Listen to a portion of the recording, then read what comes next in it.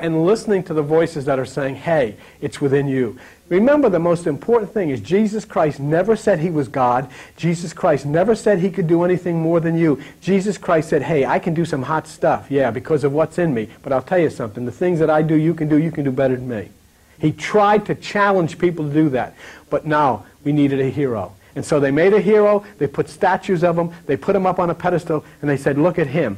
And I just feel so sorry for the mission that he tried so hard to get across to people. He said, no, I didn't say look at me. I said, look at you. Look at you. I said, I didn't tell you to make a statue. I didn't tell you to make a picture of me on a postcard. Make your own picture. I didn't say the kingdom's within me. I said the kingdom's within you. I didn't say that I was the light. I said you're the light of the world. They wouldn't let him be because they needed a hero. And they've paid for it.